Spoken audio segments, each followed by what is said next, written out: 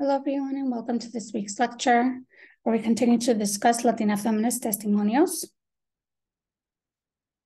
We begin with Ruth Behar, who's a Cuban Jewish anthropologist and writer, born in Havana, Cuba, and migrated at the age of 5 to New York. She attended Wesleyan University and received her PhD in anthropology from Princeton University. She's written several books, including Translated Woman Crossing the Border with Esperanza's Story, An Island Called Home, and Lucky Broken Girl. In the piece called El Beso, we see how Behar was socialized into a particular racialized and gendered understanding of her sexuality, where not only was she told that she was responsible for whether she allowed herself to be taken advantage of by boys, but also that any boy she chose to be with had to be Cuban and or Jewish, and certainly never Puerto Rican.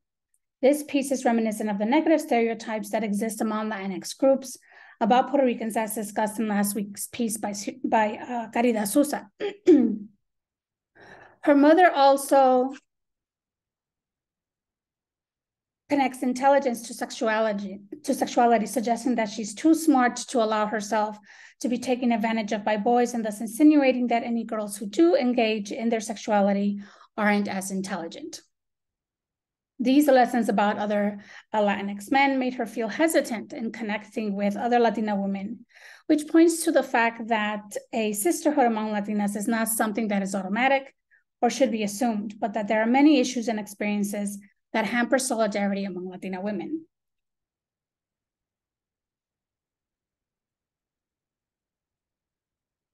In the next piece, Speaking Among Friends by Lucía Alba Acevedo, she shares her particular experience in the 1990s when women's studies departments began to engage in what she calls the quote-unquote diversity project of diversifying their departments, assuming that all that entailed was hiring people of color and nothing else.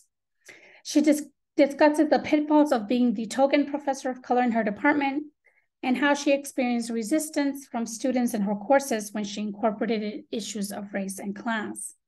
She describes the type of feminism in academia she experienced as corporatist feminism, representing a group of middle-class white women who prioritize their positions of power within the institution. And in her piece, she makes a distinction between sisterhood and friendship. And in this quote, she explains, "My experience in participating with the Latina feminist group cannot be described as one of sisterhood, but of friendship. I did not experience women bonding on the basis of shared victimization by a common enemy, nor a sense of sisterhood that sought to avoid conflict and minimize disagreements. What I experienced was the kind of friendship built through disagreements, critical discussions, and carrying constructive arguments directed to enrich rather than diminish and discredit our personal lives or work." And so she's criticizing this idea of sisterhood that was very prominent, particularly during the women's movements of the 1970s among white women, where they talked about how all women were sisters and used that as a basis for talking about unity, where women of color, however, didn't feel included in those spaces. And so here she's sort of explaining how sisterhood sort of assumes a very innocent and simplified version of a solidarity, whereas friendship, as she explains it here, denotes a much more complicated relationship among women.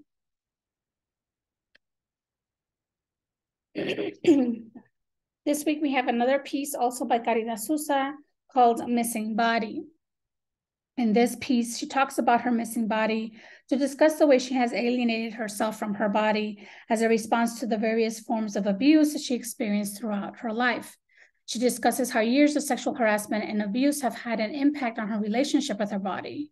Silence around her experiences adds to the erasure of her body. Her response has been to create layers of protection or to alienate herself from her body. And she acknowledges how, as an academic, she continues to inflict abuse onto her body.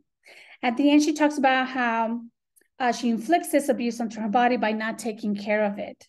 She states, "The way I'm compelled to work myself ragged into the ground, the lack of sleep and nutrition to meet deadlines." And so this really invites us to think about and reflect on the ways in which that we don't take care of ourselves. and helps us understand the whole self-care movement that has developed in the last few years, really sort of getting us to think about, to take a pause and reflect on the ways in which that we put our bodies last, so to speak, in the midst of everything that we have to do during our days, or the people we have to take care of, school, work, and so on. In this piece, Untelling to Live by Inés Hernández Ávila. This piece serves as a response to Susa's piece on her missing body by not only naming the many ways that the abuse is made worse by the lack of support from family members, but also by pointing to ways to achieve healing from the abuse. In particular, how to take back your subjectivity and agency that abusers have attempted to take away. She also distinguishes between two types of silences: the one imposed by society around the stigmas attached to speaking about abuse, and the chosen one, where the individual is taking time for themselves to find serenity and calm. This distinction between imposed and chosen silence connects to the Ansaldúa quote she references about needing to distinguish between what is imposed, what is inherited, and what is acquired.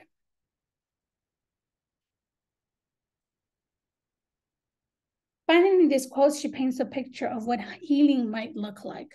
As we refine our strategies of survival and transformation, we realize how to know and show compassion and forgiveness to ourselves first, then to others. By loving our bodies and our minds, we do honor to our spirits and our hearts. Moving through the grief and the anger, we find the laughter, the smiles, and the female creativity and power that belongs to us. So this ends our lecture for this week. I look forward to reading your thoughts during our discussion posts. Have a good week.